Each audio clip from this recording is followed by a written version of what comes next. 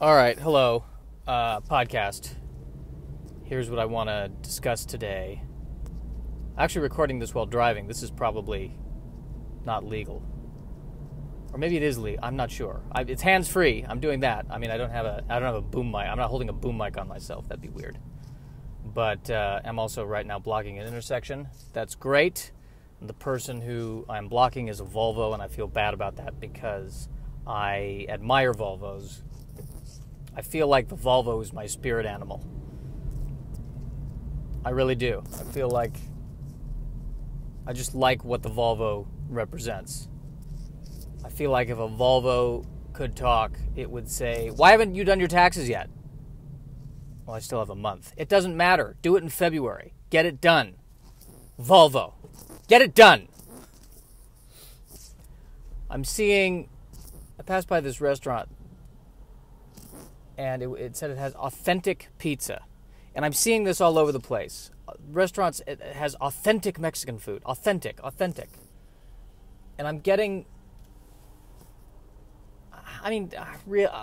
authentic pizza. What is not authentic pizza? I think pizza, is it circular? Is there cheese on it and sauce? Pizza. That's good enough. I think you walk into a restaurant and you say, I don't think that's authentic pizza. Why not? Well, first of all, it was in a bowl. And second, it was just lettuce and croutons and Thousand Island dressing. Well, that sounds like a salad. I know, but they called it a pizza. They can't do that. I know they can't do that, and yet they did. So from now on, it's only authentic pizza. From now on. If there's not that word authentic in it, I don't trust it. Trying to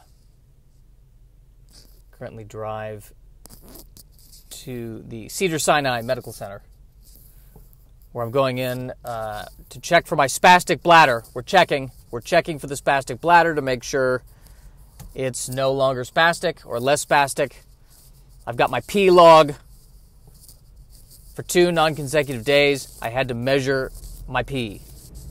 And that's, I don't know. I think for me it got sad when it got to be routine. That's what freaked me out. And now I have to concentrate here on where exactly I'm going. All right, got to turn on to La Cienega.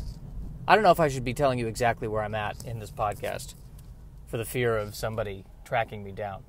Oh, and I'm seeing these new electronic scooters. So I was walking. I went on a 2-hour walk in Glendale. I like to call it a hike because I would say in Los Angeles, if it's not Beverly Hills, everything else is just nature. It's wilderness. That's what I consider it. To my Cerritos is a forest. That's what I view it as. And so I was walking for 2 hours, and I was thinking, I really could use one of those scooters, and I couldn't find one. So I need to do some research, but where do they decide to deposit them? And why didn't they deposit them where I needed them? Or if I push a button on my phone, will a scooter suddenly appear? I feel like we're getting to that point. But, yeah, so I had to do a pee log. Let's go back to the pee log. Let's discuss this. And what that involves is I have to measure my urine and record it on a sheet of paper. And the cup they give me a cup. All right, let's talk about this pee cup. It's got measurements on it, but I can barely read it. So I'm squinting and I'm holding up a full cup of urine, trying to get it in the right light so that I can see how much I've just peed. And if it's kind of a full cup, I tilt it the wrong way, there's going to be a urine problem here. Urine trouble, if you will. They need to make those pee cups easier to read.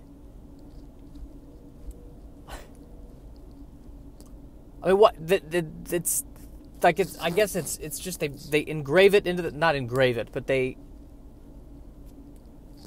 kind of form it into the cup, and it needs to be neon. I don't want to take 10 minutes holding my own urine trying to figure out how much is in the cup. I want to do this as quickly as possible so I can wash my hands and not think about the fact that I was holding my own urine in my hand. Please. Thank you. Let's fix this pee cup situation.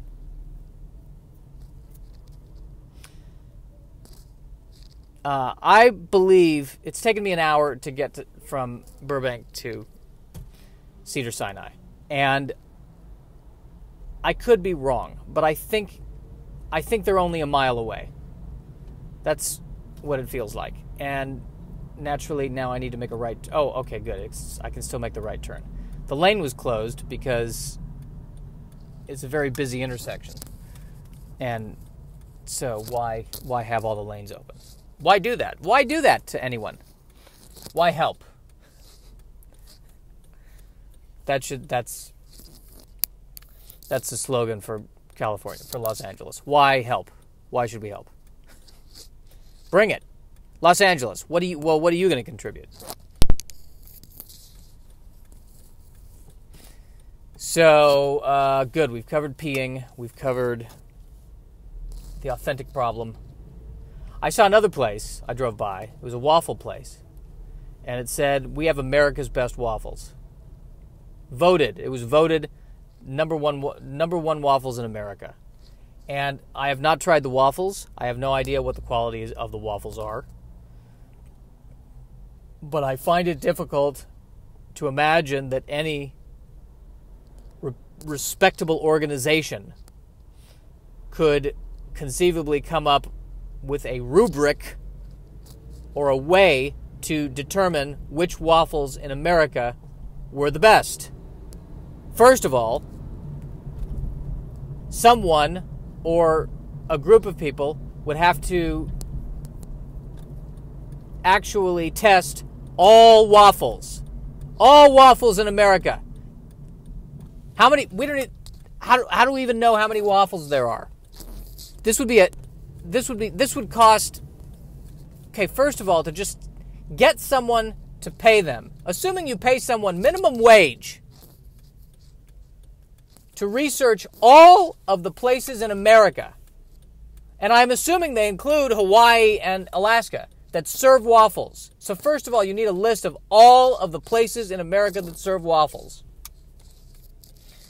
which I would imagine hundreds of thousands, perhaps even a million restaurants, just as a gross estimate.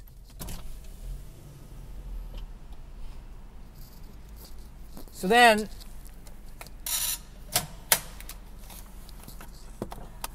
you've got to actually go around to all of those different places and taste the waffles. And then, there again, what constitutes a best waffle? I want to know what are you measuring? Is it just taste alone? Is it the taste and the appearance of the waffles?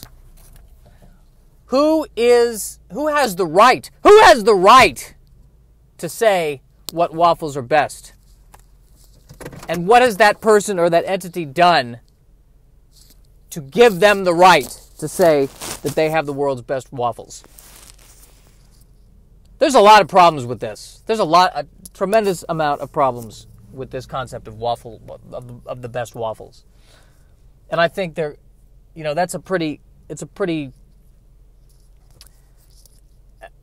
takes a lot of guts, takes a lot of chutzpah, takes a lot of huevos to say that.